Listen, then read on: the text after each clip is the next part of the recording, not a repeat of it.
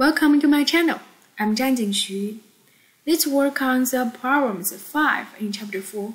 This one looks a little bit difficult, but we can work on it together. There, I strongly suggest you to draw a picture and make sure you understand all the details.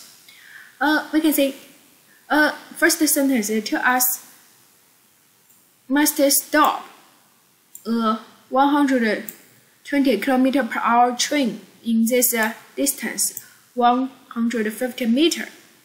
So to keep it from hitting a car on the track. So from the first sentence, the initial velocity is given. Do you agree? The final velocity is given 0 because it is stopped. And also the displacement is given.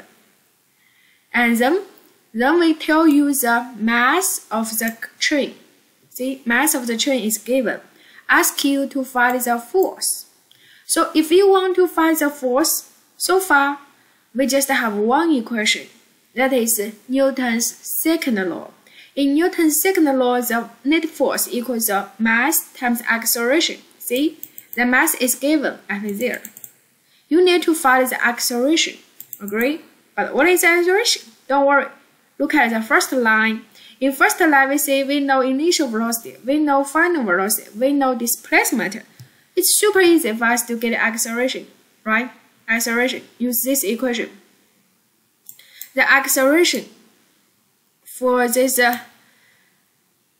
initial velocity, final velocity, and displacement is this one. And from this one, we can get the acceleration and then find the force. Then we find how much force he must act on this car. The next one, compare the weight of the train. How much force does the train act on a Superman? So for this one, compare it with the weight of the train. So we need to find the weight of the train first. That is mg. So use this force divided by mg. We get the percentile of the train, right? The force is this percentile of weight of the train. Then we are done. There, I must suggest you pay attention to the unit. Let's see, in the problems, it gives you the initial velocity unit is km/h. We must convert it to meter per second to solve these problems. Thank you.